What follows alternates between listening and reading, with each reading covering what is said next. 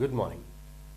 Today we are going to discuss about the topic transportation, the circulatory system in human bodies. So what is this circulatory system? It is one of the important systems of our body.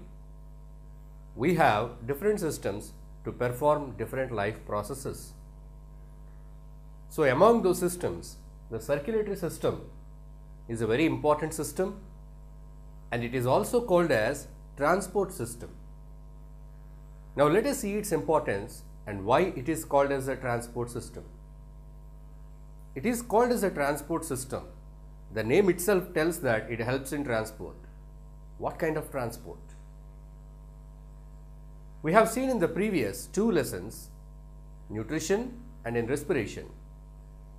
To make a human body alive, to keep all the cells in our bodies alive, they are to be supplied with some materials like glucose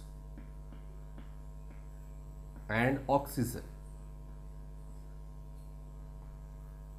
So glucose and other nutrients.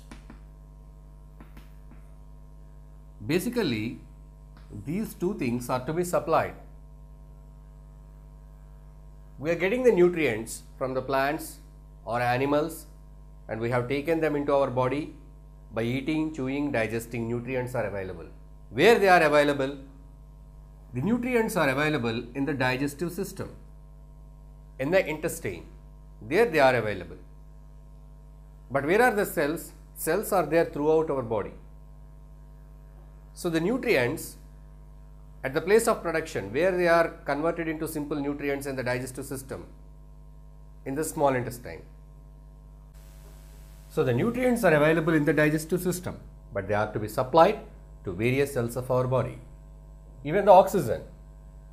So the oxygen is made readily available in the respiratory system, in the lungs, in the alveoli. Exchange of gases takes place. So from this alveoli,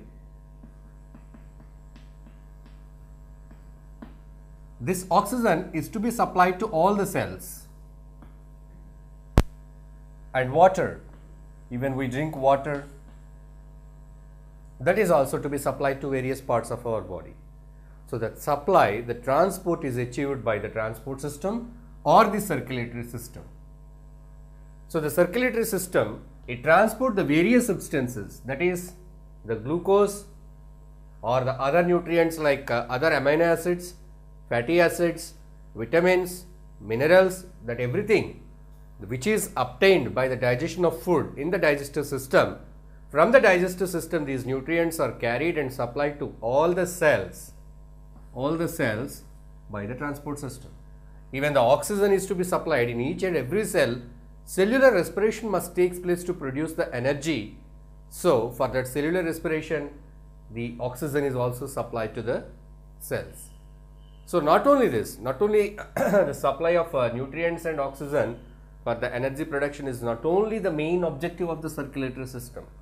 So everything is supplied to the cells, and inside the cells activity is going on, and during these biochemical activities or biochemical reactions, or during this cellular respiration, what are produced? Energy is produced, of course.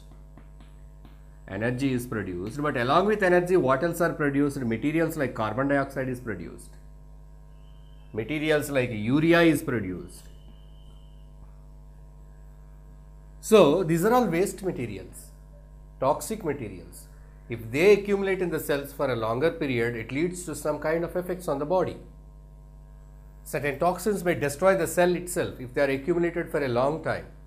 So these materials are to be sent out of the cell, sent out of our body.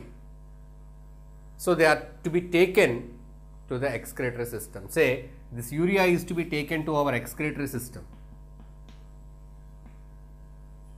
What does this include? Kidneys. And this carbon dioxide is to be sent back to alveoli, again for sending it out. So again this has to be sent out. Urea, it has to be sent out of the body. So who can send it out? Urea can be sent out by kidneys, but kidneys are at separate place. Urea is produced in all the cells of our body. So this urea is to be carried to the kidneys through the circulatory system. So, circulatory system, it supplies the nutrients, oxygen and other things to the cells. It helps in the process of generation of energy. And after that, during cell activities, whatever the waste materials are produced, all these waste materials are carried to the excretory organs, respective excretory organs for the excretion.